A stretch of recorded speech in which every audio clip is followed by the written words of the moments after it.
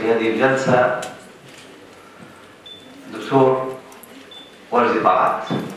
Good morning, everybody. I would like first to express my happiness for being here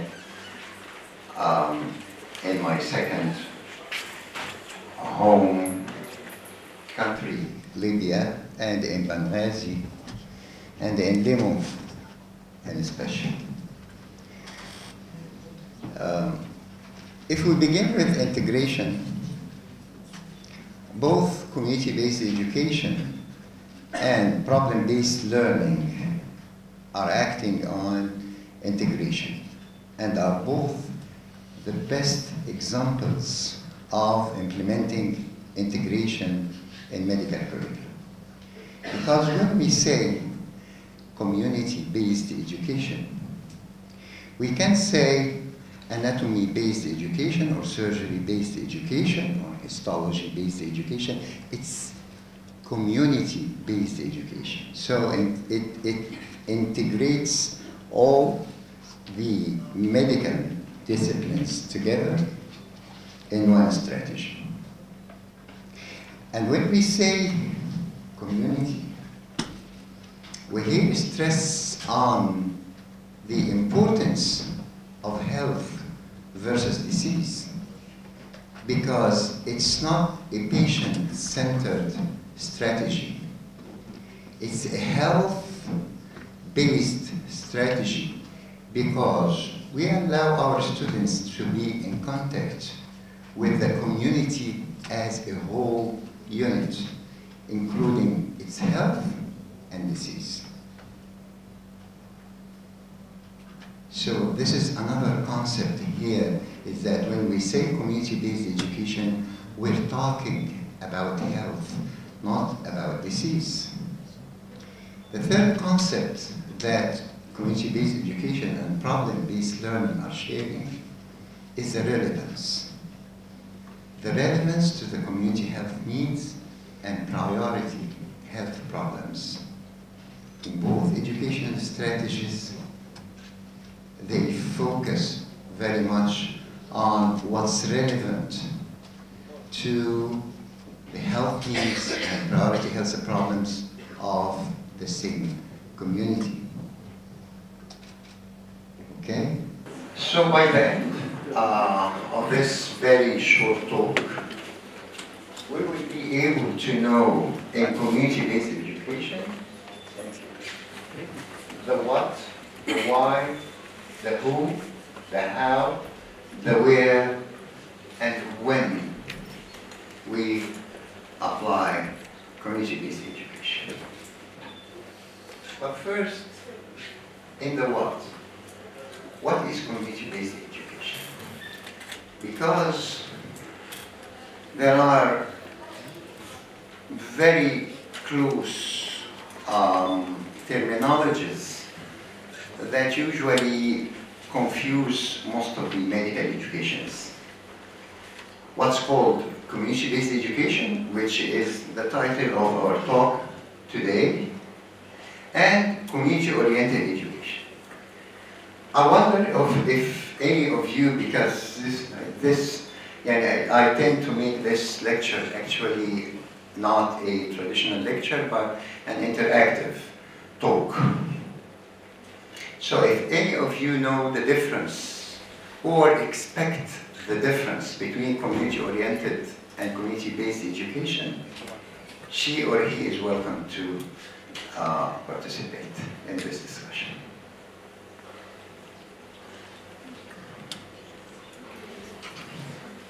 I'm sure that we hear a lot about both terminologies, right? Community-oriented education, and most actually of the institutions in the world claim that they are community-oriented. Some claim that they are community-based as well. Have you ever thought of the difference between both? Community-oriented may include the stakeholders. Go on, please. Yeah, may include stakeholders in choosing or defining some items in the curriculum or developing the curriculum. Ma'am, you say no. Why you say no? stakeholders are involved in both. So, one basic important thing in comparison. When you compare two things, you don't pick up the shared things because this will not be a comparison. In both cases, of course, we will rely on the stakeholders. But could you pick up one difference even in the wording? Community-oriented and community-based education. Based. So, what do you think the community-based education would be all about? Because it's correlated, the idea will is that you do all of the structure, infrastructure using the community. Excellent. Excellent.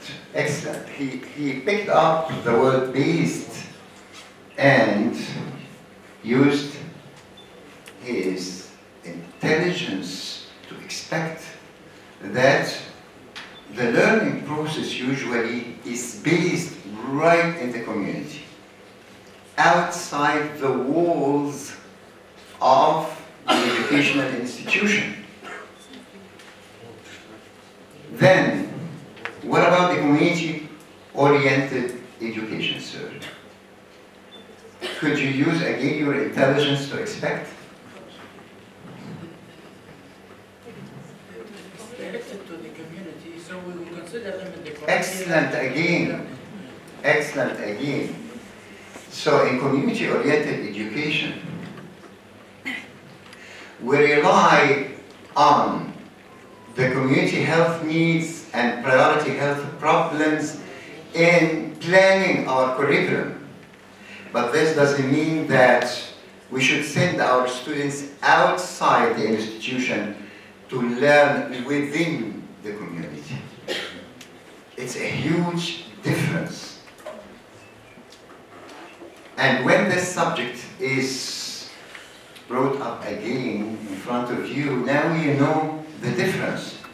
Because any institution in the world who have relevance of their curriculum to the health needs of their community and priority health problems, they can claim that they are community-oriented institution.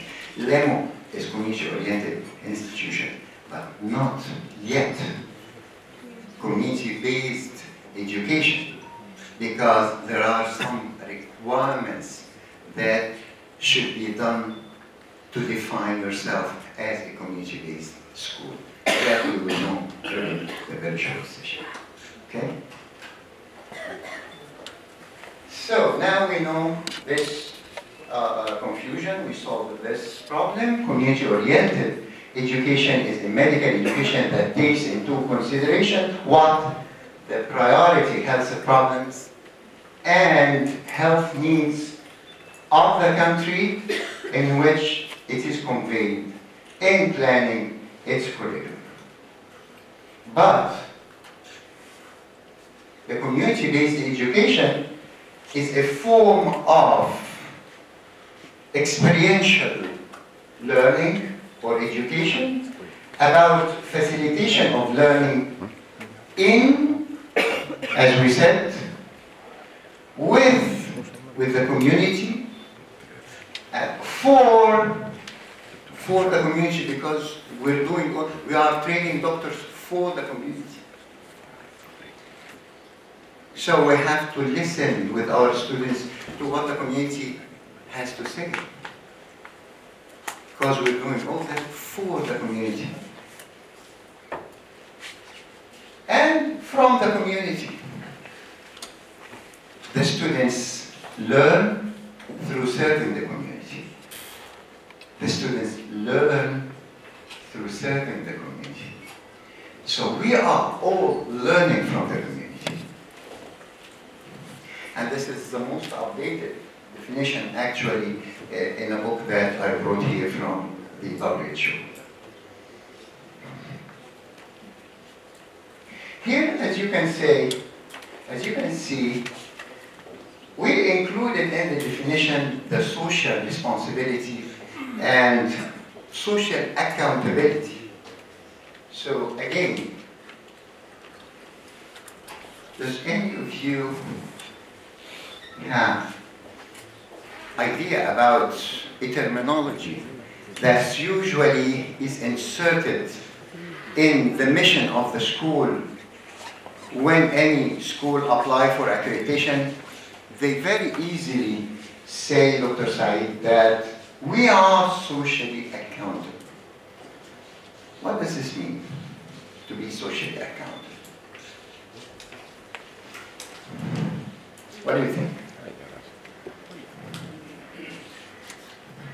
This is a very important terminology that when accreditation will happen in this country formally, I'm sure that this issue will be very soon addressed at a national level. So what do you think when you say, I'm as a school is socially accountable to my community? What does this mean? Any idea?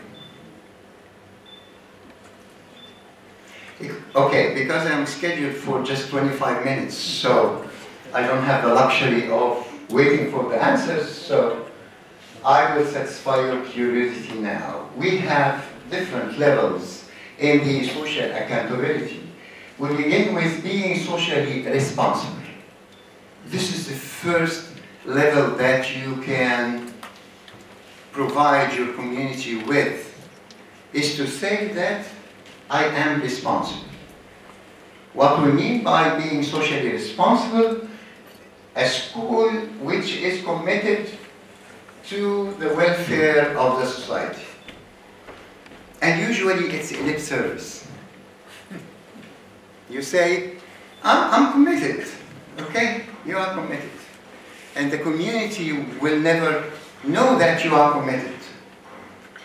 And you don't make any real steps to show this sort of commitment to your community. So the community stay there, and you stay in your ivory tower without having this kind of relationship that represent your responsibility to the community. So this is the first level, and usually it doesn't work, believe me. The second level is being socially responsible. A school which directs its education, research, and health services towards the health need of the community. So whenever the community contacts you, you already are directing all your duties, because all these are duties for any school, any medical school, and any faculty in the school. Education, service, and research. So you direct all these with relevance to the health needs of the community and priority health problems. So if something happens in your community, you are ready. But you're not proactive in showing your community your availability, and that you yourself are concerned with the community health needs, and you go to them proactively. You know the word proactive, that you don't wait until they come to you to complain or to ask your help, but you go to them actively and with your students to make what we call community diagnosis, to find the real needs and priority health problems and actively to help them. This is the third and most important level, which we call social accountability. So you never put this term in your mission without being really socially accountable. Because to have a mission, you have to be mission sensitive in everything you do in your school. So at the time of accreditation, if they find that you put in your mission that you are socially accountable without being really socially accountable, this will be a problem in accreditation. Okay?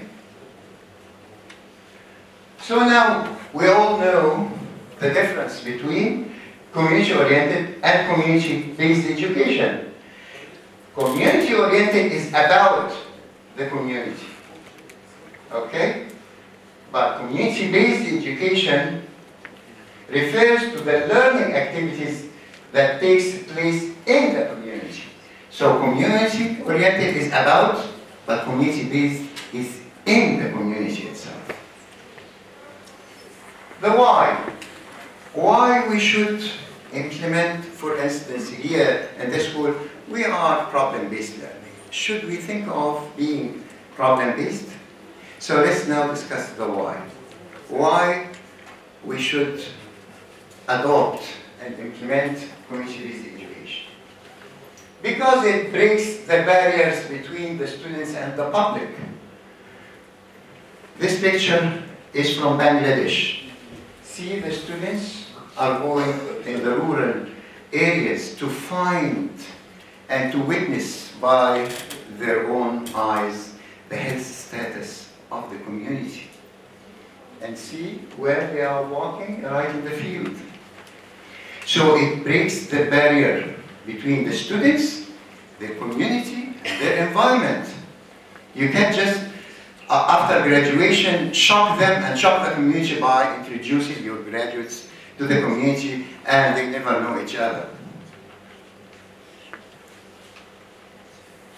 A good means for the students to acquire attitude. All curricula are about three main things. We call them domains in the taxonomy of educational objectives, if you heard about it. Knowledge, skills, and attitude. We all focus very much on knowledge, to some extent on skills, but we never talk about attitude. In community-based education, attitude probably is the most important in the three things. Because we let our students to be in contact with the community, and we always say early exposure of the students from day one in the curriculum to the community. Okay? So they learn how to communicate with the community, what kind of attitude they should acquire to be able to handle this very early in their curriculum. This is in South Africa. See how a student is very passionate to a handicapped old woman. This is from Susquehanna University. It enables the students to obtain a clear idea about the real needs and health problems, because when you address the needs and problems, you should not do it as faculty by yourself here.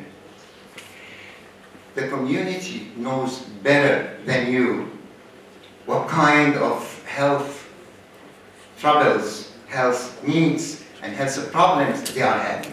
You have to listen to what the community has to say, and you have to include all this during the process of identification of health needs and prioritization of health problems.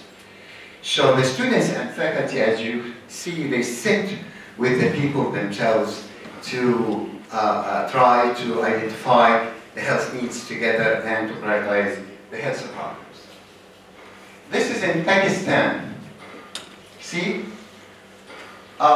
So it's a chance to change the theoretical knowledge that we teach the students to what really happens in the reality. So when we talk about the sewage system and its effect on the health and so on, we allow our students to witness by their own eyes what's happening. It gives the students a sense of social responsibility. We said that.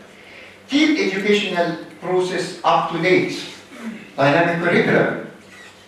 Because when we contact the community, we discover what's new in the health map of today. Because sometimes the books and literature are dating back decades and sometimes we read from books that are 50 years old.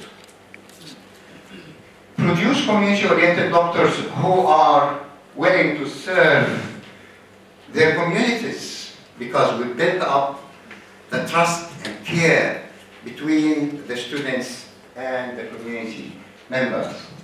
A powerful means of improving the quality of community health service. I remember that when we were using the primary health care facilities that belong to the Ministry of Health, so to prepare these as an educational sites for our students, we have to improve these facilities to measure up and being educational sites. So the community benefits from such collaboration between the university and the Ministry of Health. This is from Brazil. As you can see, when they use some primary health care facilities for educational use, how beautiful now it looked, and how more beneficial it was when it was used as primary health care units for both the communities, to improve health of the communities, and to be part of the educational sites. Competencies. Community-based education is one of the best examples when you implement competency-based education, and they search for a strategy to represent this strategy. Community-based education focuses on certain competencies that are different from the other competencies that every traditional school uses. Like what? Public health, prevention of disease and promotion of health.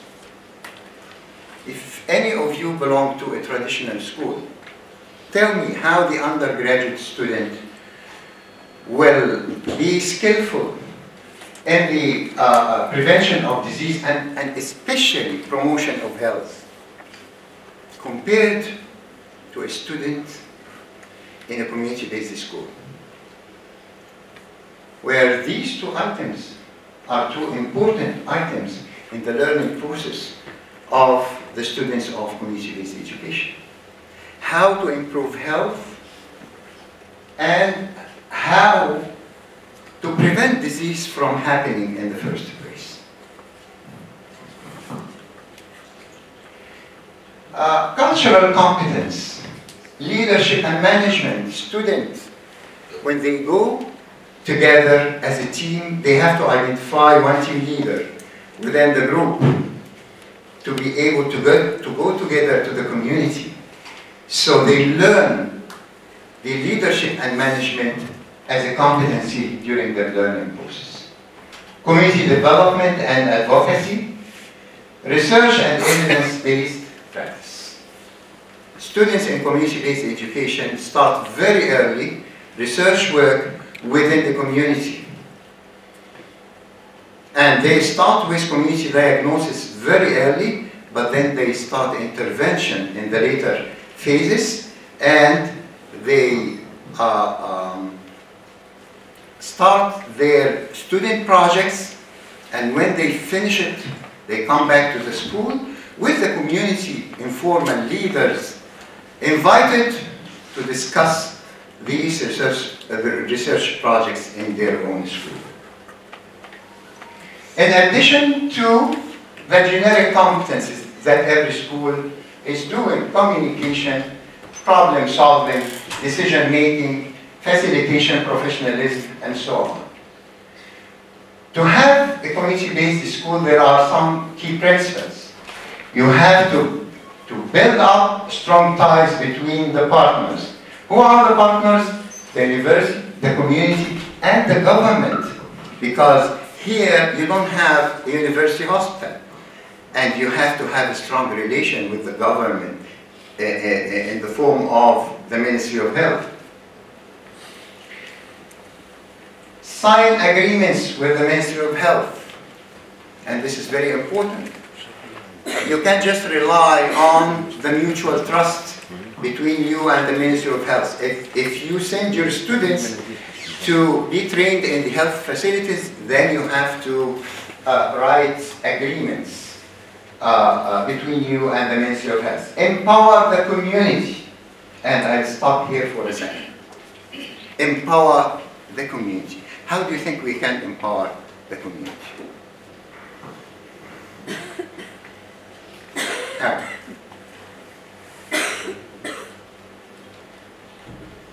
What levels do you think, if we decide here in demo to empower our community, what levels do you expect that will happen naturally until we reach the very mature stage?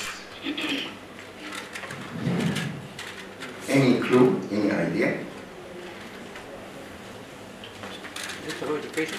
Educating the community. Educate the community as part of, this is very important, because you know in the WHO you will find something called functional literacy.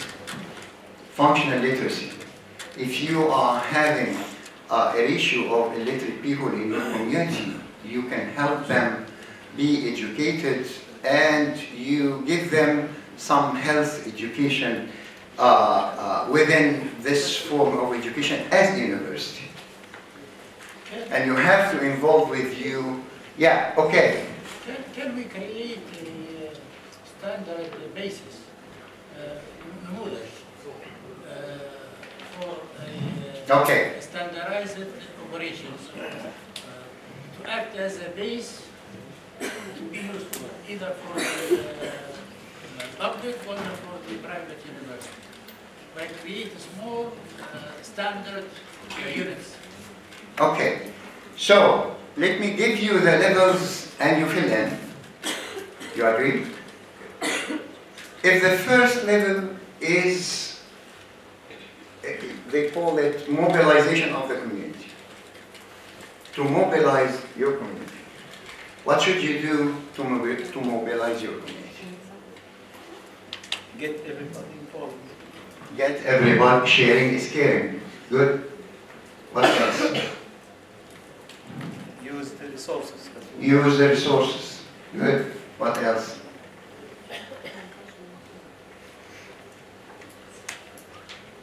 Dr. Saeed, you start give me an answer. أعمال تطوعية للطلاب. Good. What else? Yes? Involve them in the decision making of the Involve, sharing is caring again. Involve them in the decision making. Okay. So you go to your local community, you introduce yourself, you try to become closer to them, you choose the informal leaders rather than the formal leaders, the political ones. You use the informal leaders because the informal leaders of the community are the keys to the community outdoors, not the formal ones. So you go in an informal way and you start to build up a relationship between you and the community. The second level is the participation. But before you ask your community to participate with you in health promotion, you have to empower them first. And there are some ways of community empowerment. We can tell you about that later. There are some techniques. But suppose you succeeded to empower your community to measure up to being able to participate. They call this community participation. I'm sure that you heard that terminology before. Community participation. But to be able to participate as a community, you have to be convinced about what's going on. You have to trust the institution that you are going to participate with. So it's a long process until we end up with community participation. But this is not the end, because we are usually ambitious enough that we want the community to be full partner full partner with the university. And we even call this internationally university community partnership. Have you heard this terminology before? Partnership with the community.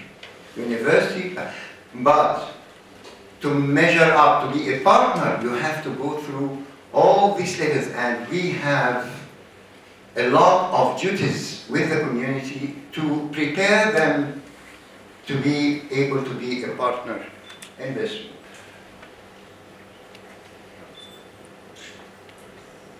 How we do this? We have something called the taxonomy of community-based education. Community-based education is about three main things: service, research, training. What you expect in the developing countries that the institutions focus on more if they adopt community-based education? The service or research or training? Services. Service.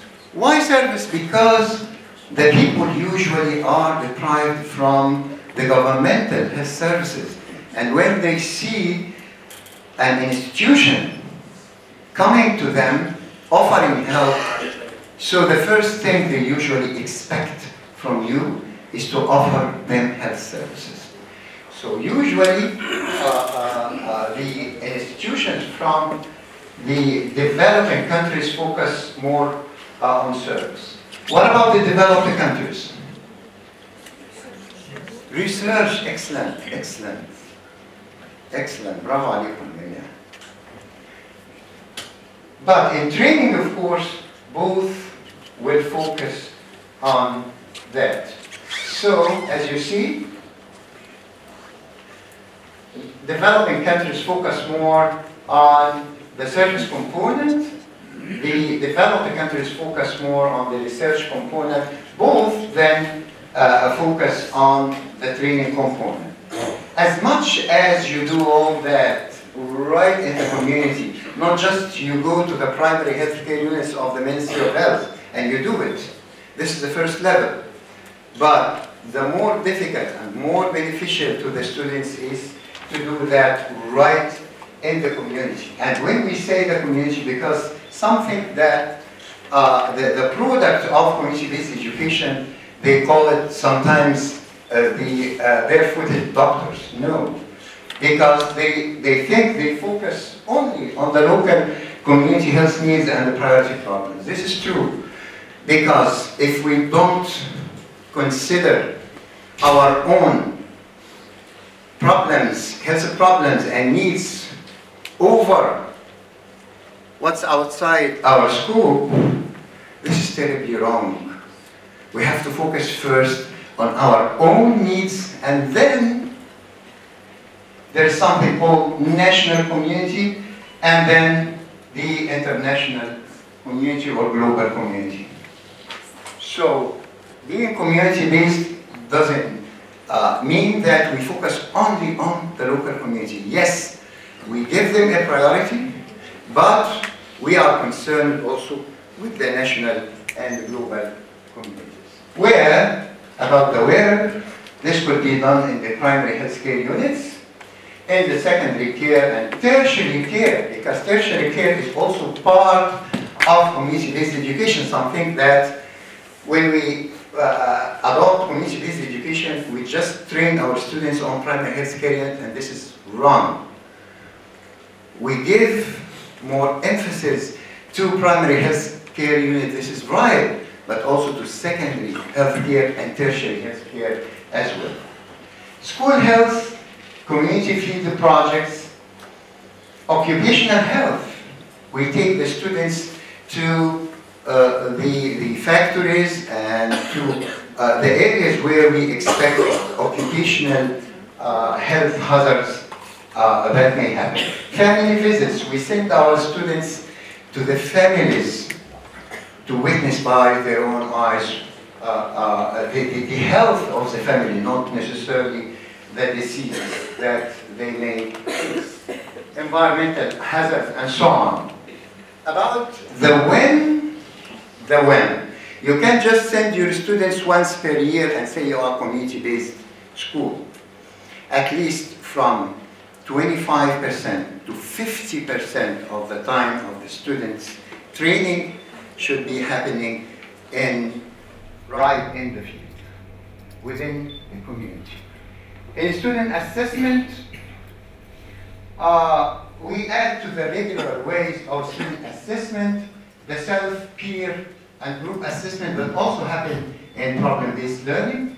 By the way, community leaders and family leaders feedback. We take feedback from the community informal leaders, supervisory checklists, group and individual reporting, portfolios. You heard a lot about portfolios.